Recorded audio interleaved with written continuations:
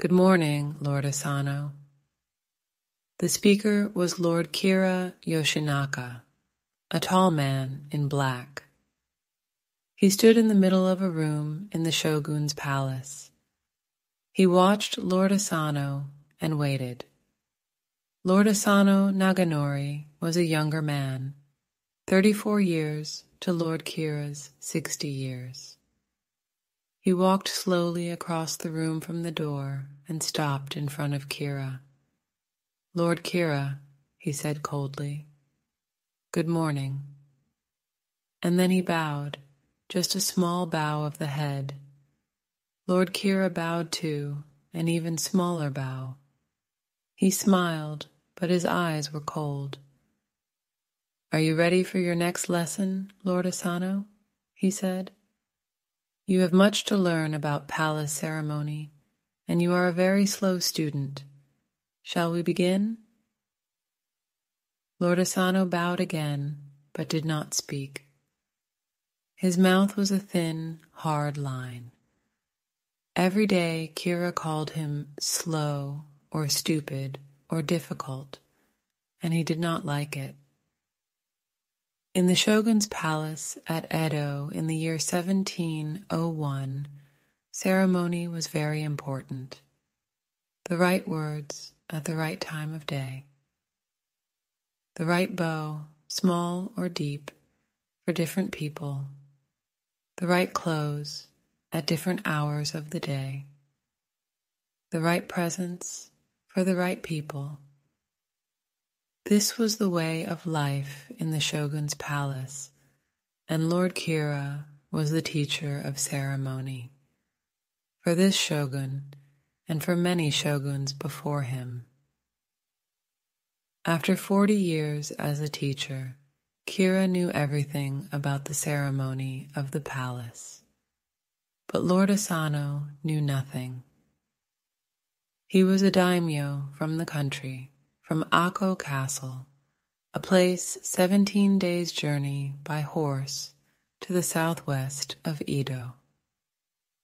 The daimyo were powerful men in Japan at this time, and were rulers in their own part of the country. But daimyo must also serve the shogun, and every year the shogun called 2 of them to his palace at Edo. "Every day is the same," said Asano angrily at his house in Edo that evening. "Every day I must do this ceremony or that ceremony. I must stand here or there, bow to this person or that person. And I must do 6 months of this. Every day Kira calls me bad names. I make mistakes because he is a bad teacher." Hayami, one of Asano's samurai, helped him with his ceremonial clothes. Hayami was very good with the bow and arrow, but not so good with words. "Lord, I heard something about Kira," he said. "What?" said Asano. "He likes presents and money. The other daimyo gives him presents or money, and then Kira is happy, and the lessons go well. Why don't you give him a present?" "No!" shouted Asano. "I am Lord Asano of Ako, and I do not give presents to the shogun's servants. His job is to teach me ceremony, not to ask for presents." Hayami said nothing more, but he was afraid for his master. Every day Asano came back from the palace with an angry face and angry words. "How is this going to end?" Hayami said to Kataoka, another of Asano's samurai. 4 more months of this. What can I do? We need Oishi here. Lord Asano doesn't listen to me, but he listens to Oishi sometimes." But Oishi Yoshio was at Ako Castle, a long way away. He was the captain of Lord Asano's 300 samurai. When Lord Asano came to Edo, most of his samurai came with him, but Oishi stayed behind at Akko to take care of everything there. It ended suddenly on a spring day in 1701. The day began well, with a blue sky and the song of birds in the palace gardens. Lord Asano arrived at the palace, put on his ceremonial clothes, and went for his lesson with Lord Kira. Perhaps Kira was tired that day. Perhaps he was angry because there were no presents from Lord Asano. Perhaps he just did not like the young lord from Akko. "You must wait," he told Asano. "I have another, more important meeting first." He turned his back on Lord Asano. "What a stupid man," Kira said. Usually he said things like this in a quiet voice, but today he did not speak quietly, and everybody in the great palace room could hear him. "I hear Asano's wife is stupid too, and his children," Lord Kira said to the room. Something broke inside Lord Asano. "Lord Kira, stop a moment," he cried. "Well, what is it?" said Kira, turning back to Asano. People remembered this moment for many years. Asano drew his sword and attacked Lord Kira. With a cry, Kira put his hand to his head, but he did not fall. Asano lifted his sword again, but now there were palace guards around him. They pulled him to the floor and held his sword arm. Lord Kira ran away. There was a deep cut on his face. The Shogun's palace was a place of ceremony, not a place for fighting. It was a terrible thing to do, to draw a sword and attack someone inside the palace. The attack happened at about midday. At 1 o'clock, the guards took Asano to the house of another daimyo. At 4 o'clock, an order came from the shogun. Lord Asano must die, but because he is a daimyo, he can die the samurai way with honor. He can commit seppuku. And so it happened. At 6 o'clock that same day, Lord Asano of Akko committed seppuku. He took out his long knife and cut into his stomach from left to right. Outside the palace, Lord Asano's samurai, Kataoka, knew nothing of this. He waited for his master to leave the palace at the end of the day, but Asano never came. At last, another daimyo told Kataoka the terrible news. Kataoka ran back to Asano's house in Edo and called for Hayami and the other samurai. "Our lord is dead," he cried. "Get the horses ready. We must ride to Akko at once." At that time, it was usually a journey of 17 days from Edo to Akko, but Kataoka and Hayami did the journey in 10 days. When they arrived at Akko Castle, they were tired, dirty, hungry, and thirsty. Oishi Yoshio, the captain of the Akko samurai, was not pleased with them. "Look at you," he said. "What kind of samurai are you? Dirty clothes, dirty horses?" But Oishi forgot about that when he heard the terrible news of Lord Asano's death. "And that's not all," said Hayami. He pushed the hair out of his eyes. "The shogun's government is going to take Lord Asano's castle, his land, his money, everything. Can they do that, Oishi?" Yes, said Oishi, they can. To draw a sword in the Shogun's palace is a crime. But why did Lord Asano attack Kira? What happened? Did they fight? We don't know, said Kataoka. We weren't there. But Lord Asano was angry every day because of Lord Kira. But Asano didn't kill Kira, said Oishi. No, said Hayami. Kira is alive and well. People say that he just has a cut on his head. And where is Lord Asano's body now? Asked Oishi. They're taking it to the temple of Sengaku-ji, said Kataoka, just outside Edo. Some of our samurai went with the body. Then they are coming back to Akko. During the next days, Lord Asano's samurai made the journey down to Akko. Some of them brought news. Lord Asano's younger brother, Daigaku, is under house arrest in Edo, Yoshida told Oishi. Yoshida was one of the older samurai. He and Oishi were old friends. Did you see Daigaku? Asked Oishi. Yes, just for 2 minutes. They're going to send him away to Hiroshima, to the Asano family there.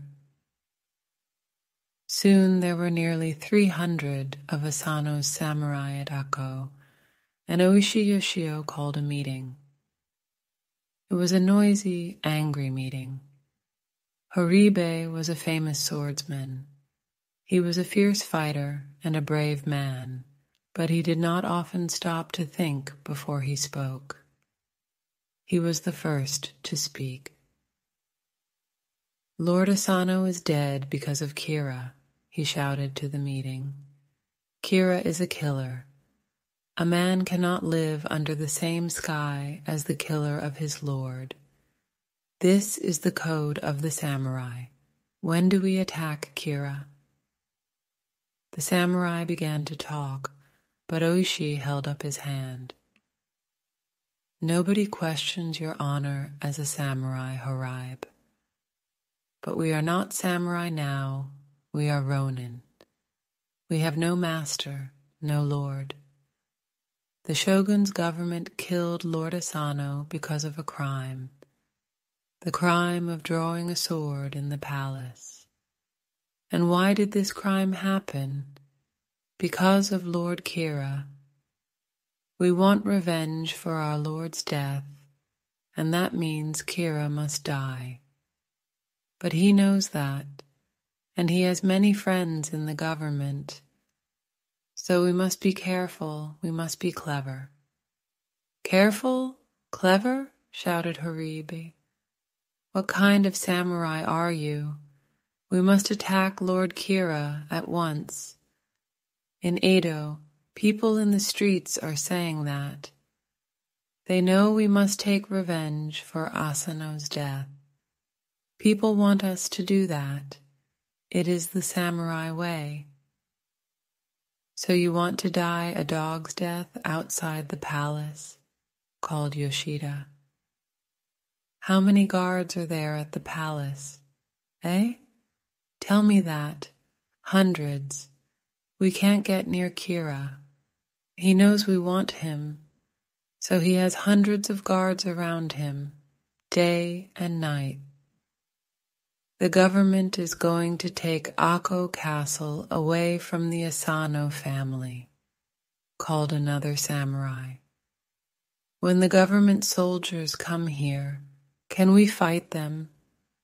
Can we hold Akko Castle for Daigaku? He's the head of the Asano family now. Kataoka answered this question. For a week, perhaps, but not longer.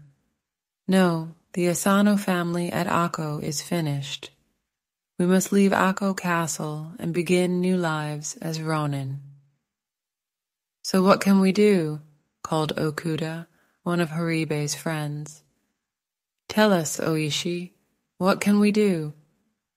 What do you want? Said Oishi. Do you want revenge? Revenge has a price, and the price is death. We cannot hope to live after we take our revenge on Kira. We must commit seppuku, every one of us. We are samurai, cried a man called Hara. Death with honor is always better than a life without honor. That is the samurai code. Oishi smiled.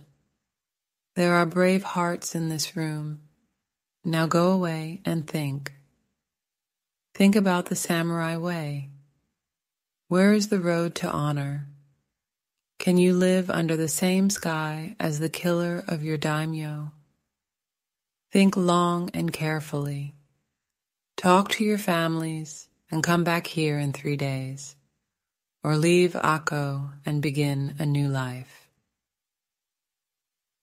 In the next 2 days, many ronin left the castle. They took their families and went away, perhaps to serve a new daimyo, perhaps to work in the cities, perhaps to go hungry. The life of a ronin was not easy. After 3 days, Oishi called the next meeting. He and Yoshida stood at the door and watched.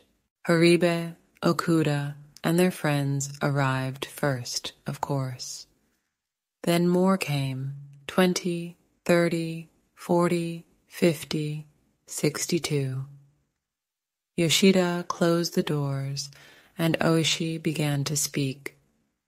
You are here because you want revenge for the death of our daimyo. You are true samurai, loyal to your lord in life and in death. We must make a league together, a league for revenge. But for now, we must be silent. We must be secret.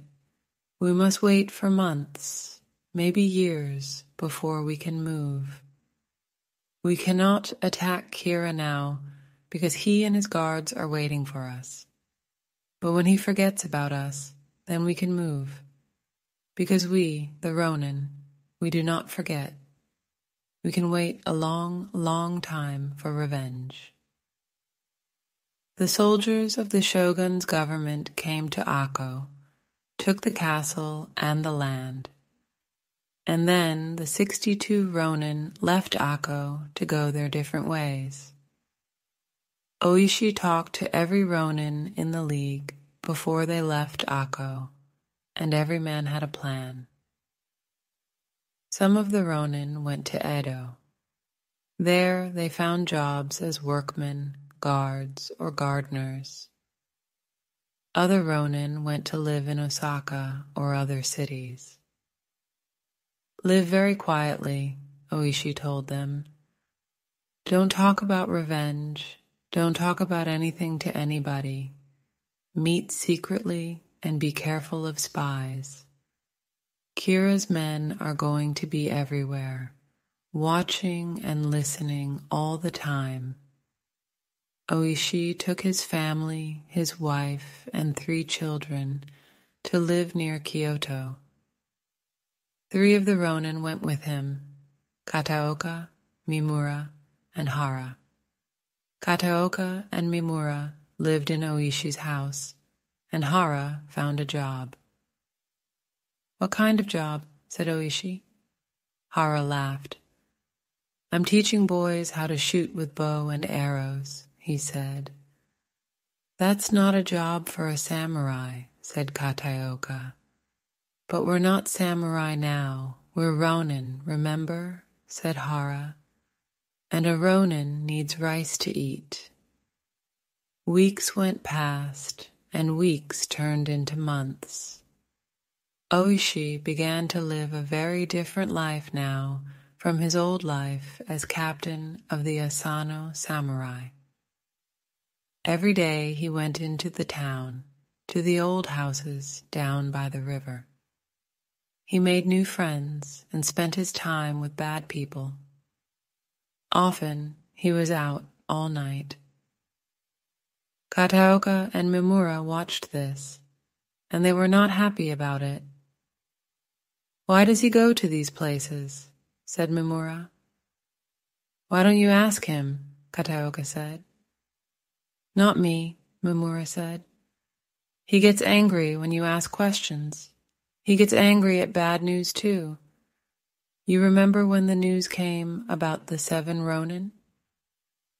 7 of the Ronin from Akko did not want to be in the league against Kira any longer. The numbers were now down to 55. One day, more news arrived from one of the Ronin in Edo. This man, Isogai, worked in the Shogun's palace gardens. He could watch government workers when they came and went, and sometimes he heard things. He sent this message to Oishi. Lord Kira does not work in the palace now. His job is finished. People say that the Shogun is not pleased with him. Kira is living in his daimyo house, a big mansion near the Sumida River. Horibe says, "Can we attack him now?" Oishi suddenly came alive again. No, not yet, he said. I must go to Edo and talk to them. Kataoka, come with me. Mimura, stay here with my family. In Edo, Oishi met secretly with some of the Ronin in the league. Listen, he said. Kira's wife is from the Uesugi family, and they are very rich and powerful. There are many Uesugi guards around Kira's mansion because he is still afraid of us. We can never get past all those guards with just 55 men. We must wait. But how long? Said Horibe. Kira is an old man, and he could die any day. Where is our revenge then? Begin planning, said Oishi. Everybody has swords, but we need armor, spears, and bows and arrows. You can begin to find them, but secretly, and hide them well. Oishi and Kataoka went back to Kyoto, and again, Oishi spent his nights in the town with all kinds of bad men. People began saying that Oishi was a samurai without honor. Hara came to visit one day and was angry. This is not good, he said fiercely to Oishi. Where is your honor as a samurai? Get out, shouted Oishi. Get out of my house. Kataoka walked with Hara down the street. What's happening to him? Said Hara. Why is he doing this? It's all right, said Kataoka. Just go home and wait. It was not a happy house. When he was there, Oishi shouted at everyone, his wife, his children, Kataoka, Mimura, the house servants. Mimura often went out walking in the town to get away from the house and all the shouting. One dark night, he saw the cook from Oishi's house at a street corner, talking to 2 men. When they saw him, they stopped talking, and the cook walked quickly away. Mimura crossed the street to look at the 2 men, but they turned away and went into a house. And in the light from the house doorway, Mimura saw something very interesting. He ran home at once with his news. Oishi, I think your cook is a spy for Kira. Those men had on their coats the sign of the Uesugi family. It was very small, but I saw it clearly in the light. Ha! Cried Kataoka. What shall we do with this spying cook, Oishi? Kill him? Oishi smiled. Nothing, he said. Nothing, said Kataoka. We can't do nothing. Oh yes, we can, said Oishi. This is very good. We want this spy to send news back to Kira, the right kind of news. We know the cook is a spy, but the cook doesn't know that we know, so this is good for us. He can tell Kira that I am now a samurai without honor. And who is afraid of a samurai without honor? Ah, said Mimura. I think I begin to understand. Good, said Oishi. At last, Kataoka laughed. So, Oishi said, when you talk in the house, be careful. Remember who is listening. Suddenly, he began to shout at them. Get out! I'm going out into town, and nobody is going to stop me. Kataoka and Mimura left the room, smiling. Time passed. Spring 1702 came, and then summer. The death of Lord Asano of Akko was now more than a year ago. In the streets of Edo, there was no talk of revenge by the Asano samurai. They were just ronin, living here and there in different cities in Japan. Their captain, Oishi Yoshio, was without honor and spent his time with bad men. Kira began to feel safer, and the Uesugi guards around his home went back to the Uesugi mansion across the river. At the end of the summer, Oishi came home late one night after an evening down by the river in Kyoto. When he came into the house, he shouted noisily, Riku, Riku, where are you? Come here. Riku, his wife of 20 years, came quietly into the room, and Oishi began to shout at her. I'm tired of you. I don't want to see your face again. Go away. Leave my house.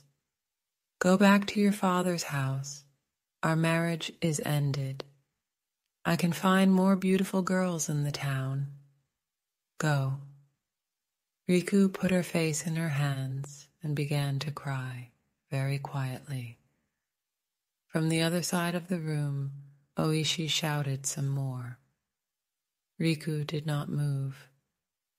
Then she said, very quietly, Must I go? Oishi came and stood in front of her. He put his mouth close to her ear and spoke in a whisper. The time is coming. I don't want you here in this house when it happens. You know why. So I must send you away, back to your father. The government cannot do anything to you when you live in your father's house. That is best for you and the children. Riku looked into his face. Yes, I understand. Do you want me to take all the children with me? They still spoke in whispers, because in that house the walls had ears. The younger children, yes, said Oishi. But Chikara is 15, nearly 16 now, and a man. He is ready to be a samurai. He can go with you, or he can stay with me. Ask him. Tell him to come and see me in the morning. Riku looked into his face one more time, then turned to go. Oishi put out his hand and touched her face, just for a second. Then he too turned away. That night he did not sleep. He sat for a long time in the dark, looking out at the stars in the night sky. In the early morning, his son Chikara found him there. Father, I want to stay here with you. I want to be a samurai, and I am ready. I am a good swordsman now. Oishi put his hand on his son's shoulder. Good man, he said. The League needs strong swordsmen like you. He was silent for a minute. Did you say goodbye to your mother? He asked. Yes, Chikara said. She left an hour ago. He did not finish. Yes, I know, said Oishi. But this is the life of a samurai. Come, we have work to do. Autumn came. The leaves turned yellow and gold and fell from the trees. Oishi sent messages to the Ronin, and one by one they began to arrive in Edo.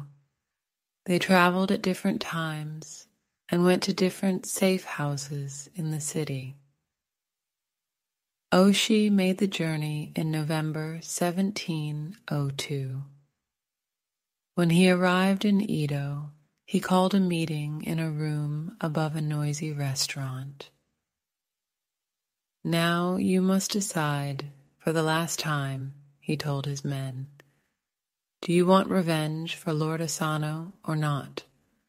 Some of you, I know, have young children or very old parents. Do those men want to leave the League? You can go with honor. 8 men left. There were now 47 Ronin in the League. There were young men and old men. The youngest was Chikara, now aged 16, and the oldest was 76. There were brothers and some fathers and sons like Oishi and Chikara.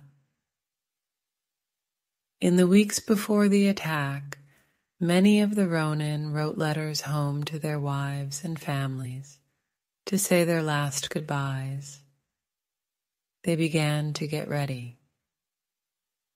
One Ronin had a ground plan of Kira's mansion, and Oishi studied this very carefully. There were high walls around the house, 132 meters on the long side and 61 meters on the short side. There were 2 gates, one in the east wall and one in the west wall. Inside the walls, there was a long building with courtyards and gardens all around it. We need to go in at both gates at the same time, said Oishi. We must have 2 groups of men, one to attack the front gate and one to attack the back gate. Yes, Yoshida said, and we must stop any servant from leaving the mansion. We don't want them to run across the river to the Uesugi and call for help. There were high walls around the mansion. How many people are living in Kira's mansion? Asked Hayami. And how many of them are samurai? There are more than 120 people inside those walls, said Okuda. Perhaps about 50 of them are guards. We don't know how many samurai. What about our weapons? Asked Oishi, looking at Haraib. The weapons are ready, Haraib said. Everybody has their swords. We have spears for everybody too, and many bows and arrows, and we have armor. Good, said Oishi. So now we wait for the right time when Kira is at home. The right time came on December 14th, 1702, a dark night with snow falling from the sky. The people of Edo slept quietly, warm in their houses, but the Ronin put on their armor, took their weapons, and waited for midnight. Before they left, Oishi spoke to his men. At last we can finish our work for Lord Asano and take revenge for his death, now nearly 2 years ago. We are here to kill Lord Kira Yoshinaka. We must fight his guards and his samurai, yes, and kill them, but do not kill women and children. We are not here to do that. and remember you all have a whistle. When you find Lord Kira, blow your whistle." Then the 47 Ronin went silently through the snow to Lord Kira's mansion. Oshi and Hara took their group to the front gate, and Yoshida with Oishi's son Chikara took their group of men to the back gate. Outside the mansion, they put signs in the streets. "We, the Ronin from Eiko Castle, are taking our revenge on Kira Yoshinaka tonight for the death of our daimyo, Lord Asano Naganori. We are not night thieves and do not plan to attack other people. You are safe in your houses." Later, when the neighbors came out into the streets, they saw the signs and went back into their houses. They did not like Lord Kira, and so did nothing to help him. At the front gate, 4 men climbed over the wall and went silently into the guard room. They fought the guards and tied them up. Then they broke down the gate from the inside, and Oshi and his men came into the courtyard.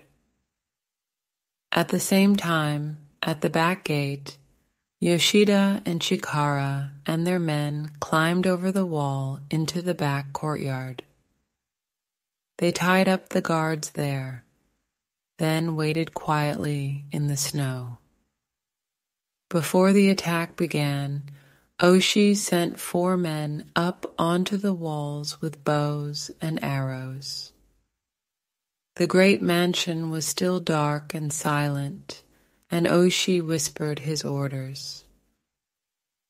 "Lord Kira's servants are going to try and run away to get help," he said. "Watch carefully and shoot them down at once. Nobody must leave." Now everything was ready, and Oishi beat his drum loudly. The sound of the drum told the men at both gates to start the attack at the same moment. The Ronin ran through the courtyards and gardens and broke into the house at the front and the back. By now, everybody in the mansion was awake, and Lord Kira's men, still in their night clothes, came running with swords and spears and knives. Suddenly, the night was full of noise, men shouting, the sound of sword against sword, the cries of women and children. In the great front room of the mansion, the fighting was very fierce. 3 of Kira's samurai, all famous swordsmen, fought for a long time, and Oshi's men could not get past them into the rooms behind.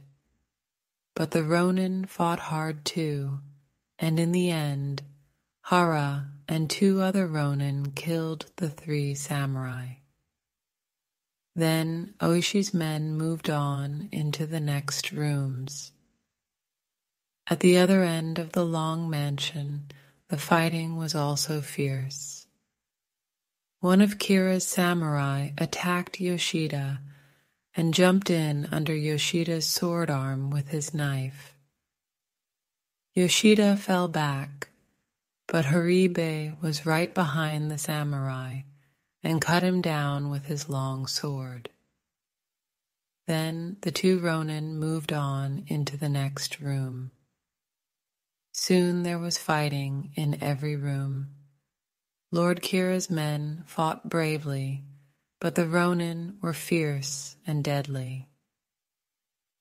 Many men died and some were hurt, but not one of the Ronin died that night.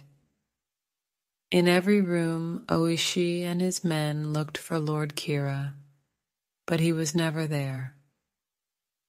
At last, the 2 groups of Ronin met in the middle of the mansion, and the fighting came to a stop. 17 of Kira's guards and samurai were dead, and the others ran away. Women and children sat in the corners of rooms, crying. Oishi called out to Yoshida, "Kira, where is he?" "I don't know," called Yoshida. "He wasn't in the rooms at the back of the house when we came through." "What about the family living rooms?" called Haraib. "Let's look in there again." "We can't lose Kira now," shouted Okuda. "Come on!" The Ronin began to feel afraid. Where was Lord Kira? Was he still in the mansion somewhere? Or did he escape when the fighting began? They ran through the family rooms, looking everywhere. In Kira's sleeping room, Oishi put his hand on the bedclothes. "They're warm," he shouted. "The bedclothes are still warm. He was here not long ago. Find him."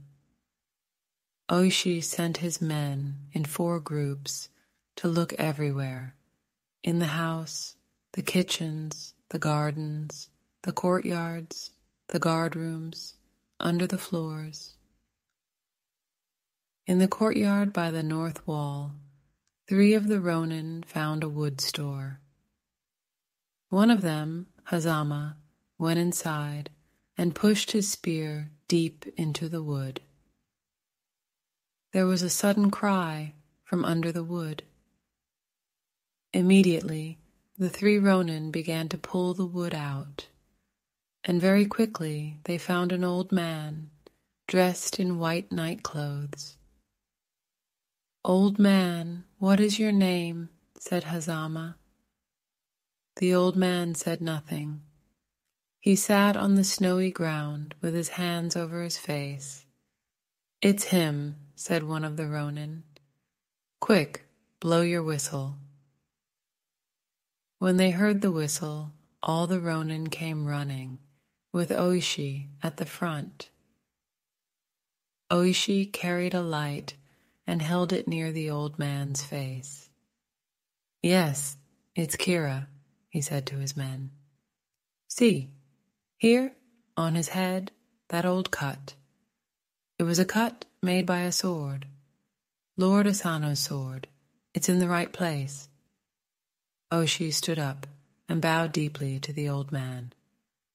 "Lord Kira Yoshinaka, we are the samurai of Asano Naganori. We are loyal men, loyal to our master, and so we are here tonight to take revenge for his death. Lord Asano committed seppuku, and so we ask you, Lord Kira, to commit seppuku too, to die bravely, with honor." On the ground in front of Kira, Oishi carefully placed a long knife. "Here, Lord Kira, is a knife, Lord Asano's knife." But the old man did nothing. He sat on the ground, shaking from head to toe, not speaking. Again and again, Oishi asked him to commit seppuku. Again and again, he showed him Lord Asano's knife. But Lord Kira did not move or put out his hand to take the knife. He did not want to take the road to death with honor. At last, Oishi Yoshio stood up. He bowed again to Lord Kira. Then he drew his sword and cut off Lord Kira's head. The Ronin put a coat around the head and tied it to a spear. It was 3 o'clock in the morning, and their long wait for revenge was finished. "And now," said Oishi, "we must leave at once and take the head to Lord Asano's grave at Sengaku-ji. We must do this last thing for Lord Asano, and then we are ready for death. But before we leave," he said, "we must put out the house fires. "We don't want to start a fire in the city." The house was full of dead bodies and crying women, and there was no one to take care of things. Edo was a city of buildings made of wood, and fire was a terrible danger. They put out the fires, and 46 ronin left the mansion. The 47th ronin, a young man called Terasaka, was now on his way to Hiroshima. Oishi sent him there to take the news of the attack to Daigaku, the brother of Lord Asano. 2 of the ronin carried the spear with Lord Kira's head, and Oishi walked in front with Yoshida on one side and Chikara on the other side. They began their long walk to Sengakuji, and in the streets of Edo, people came out of their houses to watch. The Asano family graves were next to the temple at Sengakuji, and it was a 10-kilometer walk there from Kira's mansion. The ronin were afraid of attack from the Uesugi guards, so they kept away from Edo Palace and walked on the eastern side of the Sumida River until the Aitai Bridge. Then they crossed the river. Oishi sent 2 of the ronin to Edo Palace to take the news of the ronin's revenge to the government. In the first light of day, more and more people came out into the streets, talking and whispering about the killing of Lord Kira and the revenge of the 47 ronin. The news ran like fire through the city, and the people liked the news. "What brave men," they said. "What loyal samurai. These ronin waited nearly 2 years to take their revenge. That is the samurai code. They are true samurai like in the old days." The ronin passed Zojoji Temple and began to climb the hill to Sengakuji. When they arrived at the temple, they washed Lord Kira's head in the well. You can see the well to this day at Sengakuji. Then, slowly and carefully, Oishi placed the head in front of Lord Asano's grave. The 46 ronin kneeled before the grave, and Oishi spoke these words. "For many years, Lord Asano, we served you, we ate your food, we lived in your castle. You tried to kill your enemy, but you lost your life. We could not live under the same sky as your enemy. Last night we finished your work and took revenge for your death. Young and old, we, the ronin of Akko, are your loyal servants. We serve you by sword and by spear, in life and in death." For 2 days, Kira's head lay on Lord Asano's grave at Sengakuji.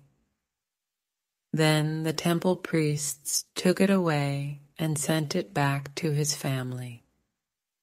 The Shogun's officers arrested the 46 ronin and took them to the mansions of 4 different daimyo. There, the ronin waited to hear their punishment. Oishi, with 16 of his men, went to the Hosokawa mansion near Sengakuji. To honor them, 1,400 samurai walked with them through the snowy streets, and the people of the city watched. Now came a difficult time for the shogun and the government. Killing was a crime, and in those days the punishment for that crime was to cut off the head. But a death like that was a death without honor. Many people said this. The Ronin are good samurai, brave men loyal to their master. They were right to kill Kira and to take revenge for their lord's death. They followed the samurai code of honor, so they must have a samurai death. But other people thought differently and said this. Lord Asano attacked Lord Kira in the palace, and Asano died because of this crime. Lord Kira did not kill him, so there was no need for revenge. This was not a revenge killing, and the Ronin are just killers, so they must die a killer's death. The government could not agree on the punishment. For weeks they talked and argued, asked this person and that person, talked and argued again. The Ronin waited quietly in the 4 daimyo houses. They waited for death one way or another. At last, one day in March 1703, many weeks after the death of Kira, the order came from the Shogun's palace. The Ronin must die, but because of their loyalty to their lord, they could die the samurai death. They could commit seppuku and keep their honor as samurai. That same day, in the 4 daimyo mansions, the Ronin got ready for death. One by one, in the courtyards of the mansions, the 46 Ronin committed seppuku. Their bodies were put in graves at Sengakuji Temple, close to their master, Lord Asano Naganori. The 47th Ronin, Terasaka, arrived back from Hiroshima after the death of the other Ronin. He went at once to Edo Palace and asked for the same death as the other Ronin. But he was a young man, and the shogun felt sorry for him. So Terasaka did not commit seppuku. He lived to the great age of 83, but when he died, he wanted to be with the other Ronin. So his grave is the 47th grave at Sengakuji.